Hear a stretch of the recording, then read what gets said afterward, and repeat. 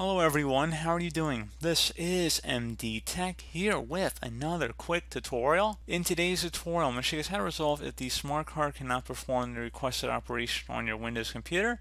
So this could definitely be a frustrating issue, and in today's tutorial, I'm going to show you guys how to hopefully go about resolving it without too much of a hassle. And we're going to go ahead and jump straight into it. So first thing, I'm going to have a pastebin file I'm going to have linked in the description of the video. It's going to have all the text that we're going to need. So you will need to head over to this website. It's going to be a pastebin file, very common if you watch my channel, because sometimes the YouTube description field gets a little weird with some of the syntax when you're doing registry files and whatnot. So I find it better just to host it on an external website here. So it's very simple. There's not very much in this text here, as you can see.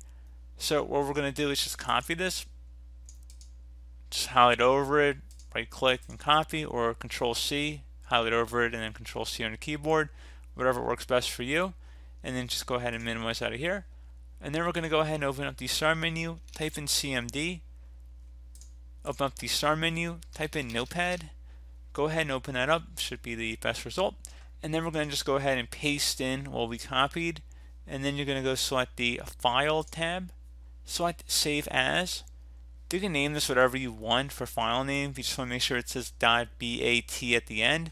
I'm going to just call this remove driver.bat. Save as type, click into the drop down, select all files, and then I'm going to just save it to the desktop because we're going to delete this file when we're done. And then we're going to select save. Close out of here because we're going to delete this file from our desktop once we're done. So now that you've done that, you can close out of here. Now you want to go ahead and right click on this batch file, select run as administrator, select yes, select any key on your keyboard, and that's it. Simple as that. And now you would go ahead and restart your computer, and that should be about it. And then you can go ahead and reinstall the driver if you want, otherwise the issue shouldn't be popping up anymore on your screen. So again, pretty straightforward process, guys. You can delete this file too off your desktop. So thank you for watching, and I do look forward to catching you all in the next tutorial. Goodbye.